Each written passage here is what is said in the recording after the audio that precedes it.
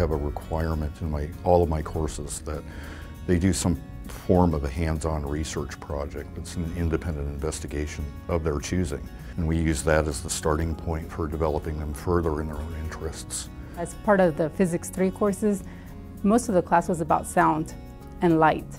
And so I found out about acoustic theory, and I started reading research publications about wave theories and acoustic levitation, and that's when I proposed it to Tom to start beginning some research work in that area. We're doing an acoustics levitation project, and usually what you have with that is you'll have droplets levitated in the air.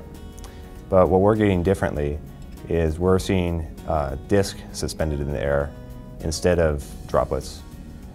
We think that it's caused by interference of the waves from the end of the transducer and the waves created inside the transducer. What we're hoping to prove is whether we can levitate without a reflector or whether it's required. Right now, we think that we don't necessarily need one for levitation, which would be something pretty significant. They don't know what the answer to their problem is, and they have to follow a path and try to figure out what that answer is. And so in that sense, it's a genuine or original process of discovery and following a pattern of scientific discovery. They're taking something they love and enjoy to begin with, and then they're looking at the physics that's in that and accomplishing really spectacular things. We definitely have a lot of surprises in this experiment.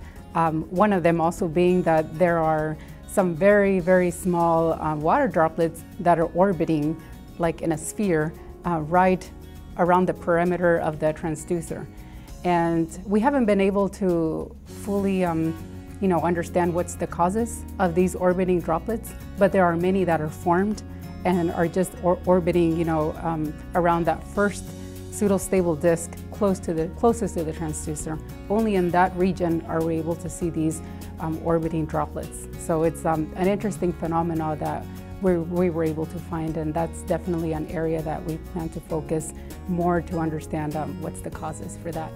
Having this type of work makes me feel like it's already a job, and that I can see good results, and that this can lead to something even bigger, that I can share with the rest of the world, and it can be something that can be useful. So undergraduate research is not something you see too often at a community college, but it's something that has helped me decide that I really would like to pursue it, and I think Edmonds Community College is very responsible for that.